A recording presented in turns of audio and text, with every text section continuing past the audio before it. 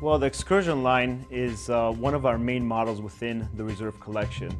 One of the big challenges was talking to our design and our engineer team and working with them together to really establish the Excursion model into the next generation of an upgraded timepiece.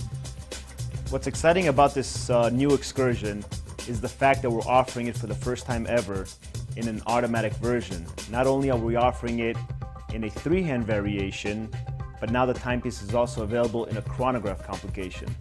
Both those options are being made available in an automatic with a huge partnership that we have with one of the biggest movement manufacturers in Switzerland to really establish and launch the piece within the Excursion watch. So what we pride ourselves in is to keep it as pure as it originally came into this world.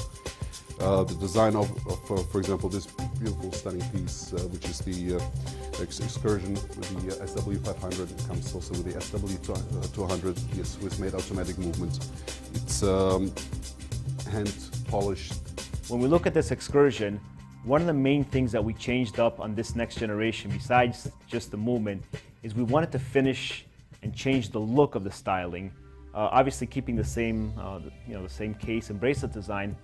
The particularity of this watch to be able to have a complete flow between the case and the band, not compromising yet the design of any inspiration that we receive from Alex and his team.